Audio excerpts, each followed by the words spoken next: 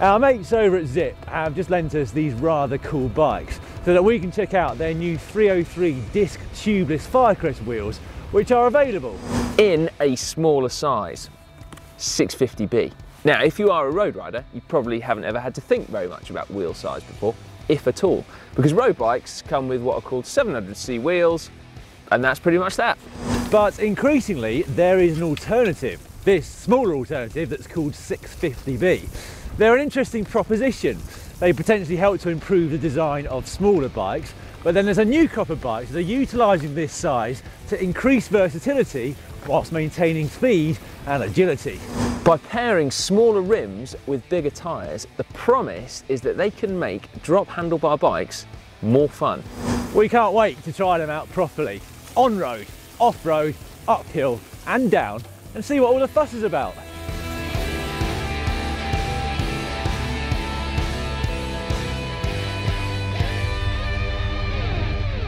Well, let's back up a bit before we start talking about fun. You could be excused for not knowing what on earth we're talking about. So what is it? Si? A 650B wheel has a rim diameter of 584 millimeters.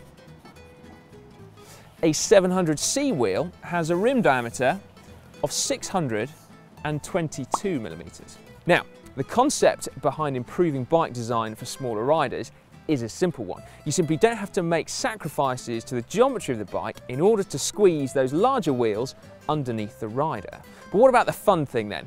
Fortunately, that too is also a simple concept. By using a smaller diameter 650B rim, you can therefore fit a larger tyre and still keep the overall wheel diameter the same as a standard 700C road wheel. Now that means you can keep the geometry and therefore the handling characteristics the same as a normal road bike, but the added tyre volume means that you are not restricted to riding on the road. Not by a long shot. Or at least that is the theory. Until Zipp lent us their brand new 650B 303 Firecrest disc tubeless wheel set, we hadn't had the opportunity to try. So these are tubeless compatible, disc brake specific, and they've got that super aero Firecrest shape. Now, as you can see from the fact that I'm still not particularly dirty just yet, we still haven't really tried them properly, and so we have planned another GCN epic gravel ride, and in the process we're also going to be ticking off something from our bucket list by riding all the way up there. Dan, are you serious? Yeah. Lord Hereford's Knob? Yes, not for the faint of heart. It's going to be quite long. It's hard as well.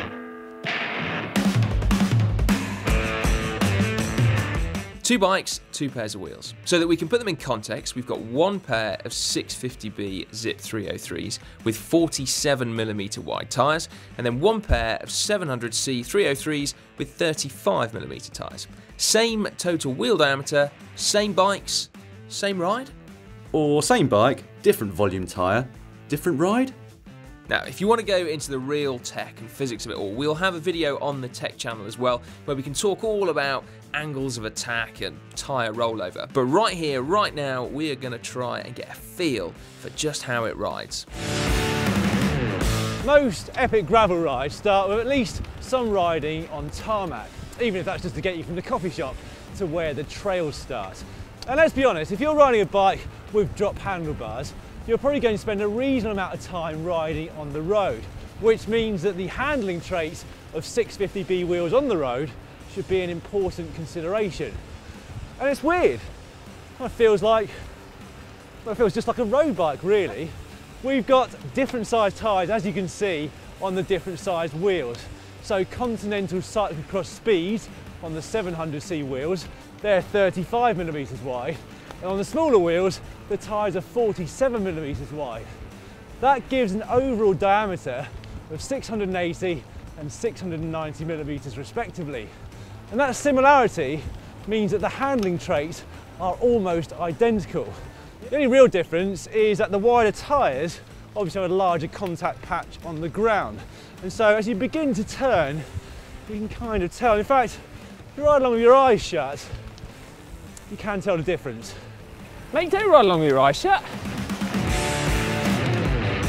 Right, we've just done a quick wheel swap so I can get a sense of how these ride before we leave tarmac for good today.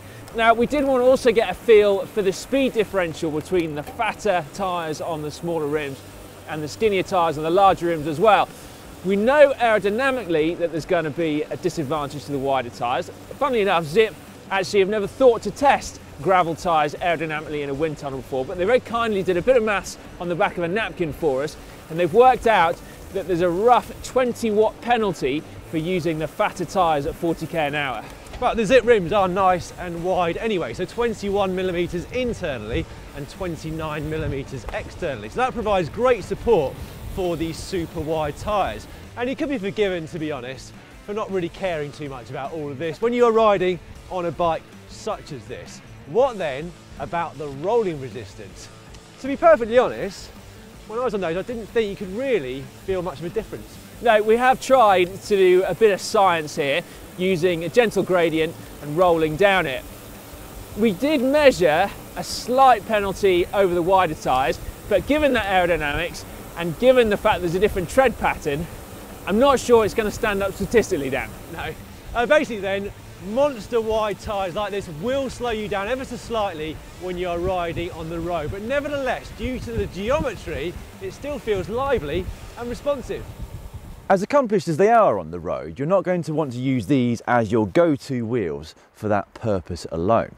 No, you're going to want to take them off-road. Yeah, because here they really come into their own. Because if you're using a normal 700c wheel with a cyclocross or a gravel tyre on there, if the trail gets too rocky and too rough, you lose some of the fun factor because the puncture risk goes up, therefore your tyre pressure needs to go up, and that makes things all a little bit uncomfortable. Well, not to mention sketchy. Not to mention sketchy. But with the 650B wheels, you get to take your nimble, agile road bike off-road with abandon.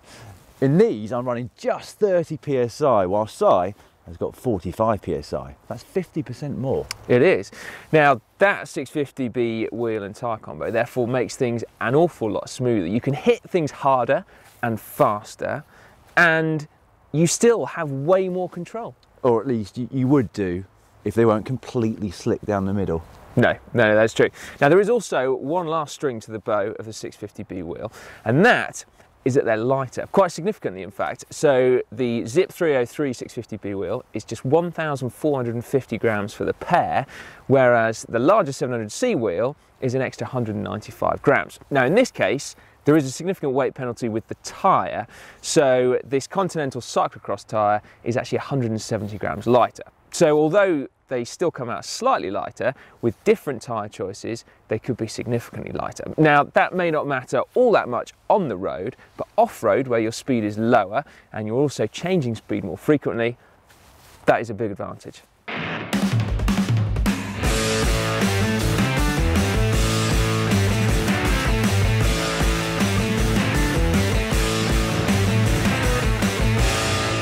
Well, here we are, we have made it. Nice one, mate. Yeah, check out the view. That is amazing. I must admit, I'm not sure I've ever seen fog up close quite like this. Really impressive, isn't it? Really impressive. Anyway, some of you at home might be there quite disconcerted about the fact that we're using these carbon rims off-road. And you might be questioning whether that's sensible or not. However, don't be worried, because Zipp have informed us that these very rims stand up just as well to that kind of terrain as their mountain bike equivalent. Yeah, on a personal note, these very 700C wheels have been through the mill this season with me, and the only scars I can find on them, Dan, are from the sealant that I haven't cleaned off properly yet. Oh well, that's not too bad, is it? Right, shall we descend Lord Hereford's knob? Yeah, go steady, mate. I will do. Quite hard. Well, I think it's going to be quite exciting. Probably over far too quickly. Always the way.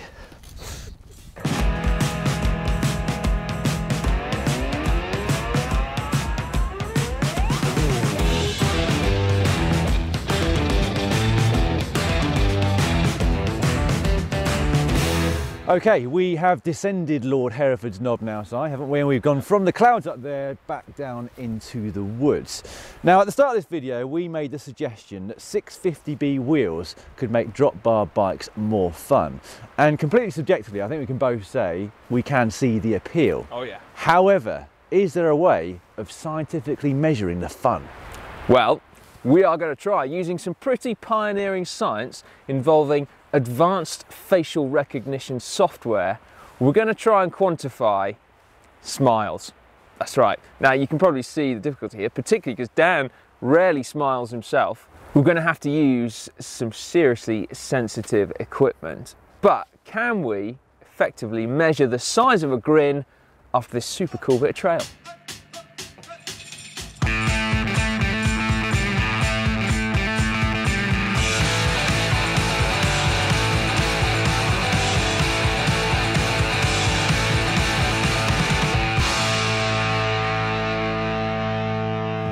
Processing. 42-year-old man with a moustache wearing a hat looking neutral. 42? This is not right. It's got my age wrong to start with. Yeah, sorry Dan, mate. Science appears to have failed us there. Maybe it'll work better with Matt. Well, that's taken quite a lot of the fun factor out of today, if I'm perfectly honest. 42? All right, well just tell us how they feel then. What are they like? Well, today is kind of reminding me of that first GCN epic gravel ride that we did a couple of years ago, where I was insistent on using my normal road bike because I'd been successful on that in the past on gravel. However, it was clear that you didn't puncture like I did and that you had a lot more fun and you were more comfortable off-road. And this is like an extension of that, isn't it?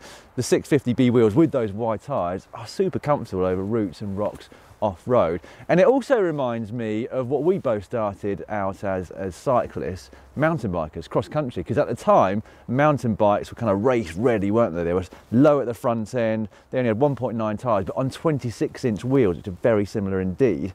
And I think it's very similar to that. Yeah, you know what? I wonder actually whether the whole 650B phenomenon on drop handlebar bikes actually stems from the fact that mountain bikes have gravitated more towards long travel trail bikes that don't really want to be ridden very far, dare I say. And so now people like us that were on, you know, 26-inch cross-country bikes back in the day are now loving these. And I absolutely do love them, because although you can get faster bikes off-road, of course you can, you get a 29er hardtail and you will absolutely fly.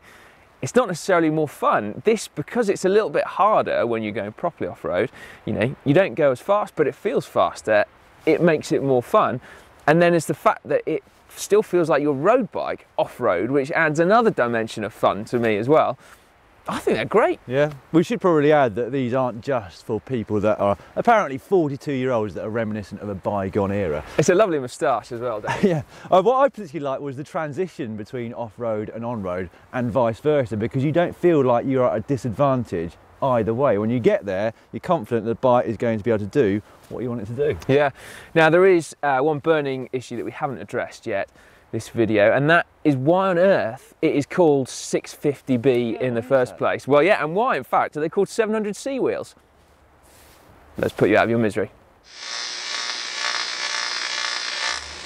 In France, many moons ago, total wheel diameter, so rim and tyre together, was all important. And there were two key sizes, 650mm and 700mm. The letter on the end then referred to the width of the tyre, A being the thinnest tyre, C being the widest tyre, and B somewhere in the middle.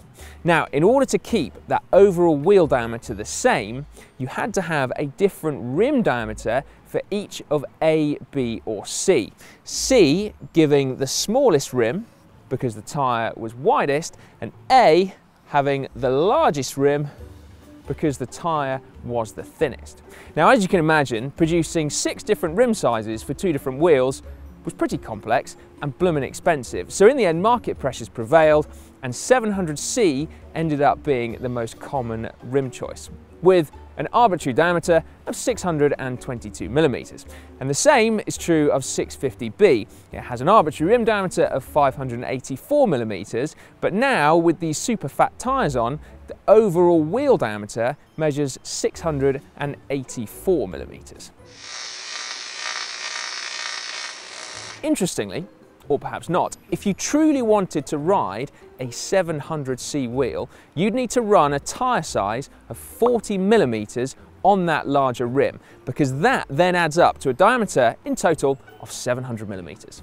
It's for this reason that when you're buying a new tyre, the diameter is shown as 700C, but the width is measured in millimetres, not the common mistake of C, which, as we've just seen, isn't a measurement of anything at all.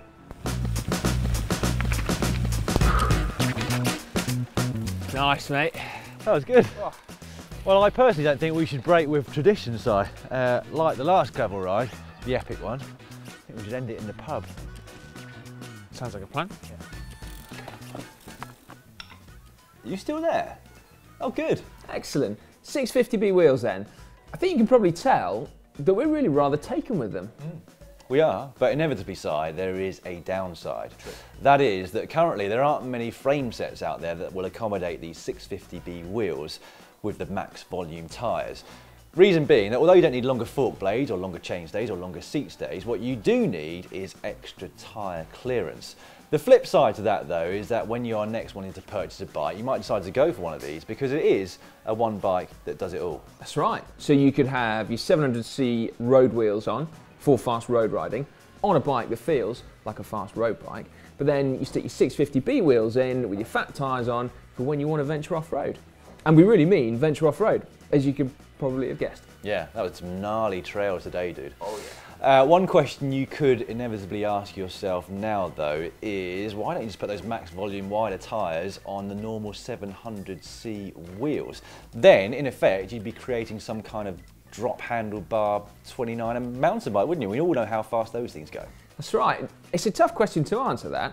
I think it kind of comes down to geometry and then also a little bit of philosophy really. The difference in wheel size would be quite significant, so 680mm-ish for a 650B and then 720mm for a 29er. And that extra size means they feel a little bit less agile, and the bike also has to be longer, it has to be taller. It's going to make it feel more stable, and of course it will also roll over anything. They sound like some great characteristics, don't they? Well, For many people out there they will be, others might be slightly less excited about them. You see, the way that a road bike feels and responds, the way it feels when you corner, the way it feels when you sprint or when you climb, is down to the size of the wheels but also the angles and numbers which hang off them. These wheels allow you to maintain those, but giving you the extra versatility to venture off-road. yeah. Are they more versatile? Oh yeah. Are they more fun? I don't know, mate. I mean, they are super fun, but are they more fun? It's just like different fun, isn't it? It's not in any way the same as riding a super fast aero bike, super fast, but then I mean, they are great fun. Yeah, that was a very concise and accurate summary right there, so I think we're going to have to agree right there. Yeah, make sure you let us know what you think in the comment section down below. Really, really interested to hear your thoughts actually on this new trend, this new phenomenon. Are you tempted? Have you got some already? Yeah, we look forward to reading your thoughts. Don't forget to give this video a like, with a thumbs up down below if you've enjoyed it. If you haven't subscribed, you can do so right now by clicking on the globe and a couple more videos that you might be interested in watching. That's right. Back in the early days, what can a gravel bike do that a road bike can't? That one is just down there. Or if you want to make every ride epic, irrespective of whether you're off-road and you're on gravel up in the mountains, we've got some great tips just down there.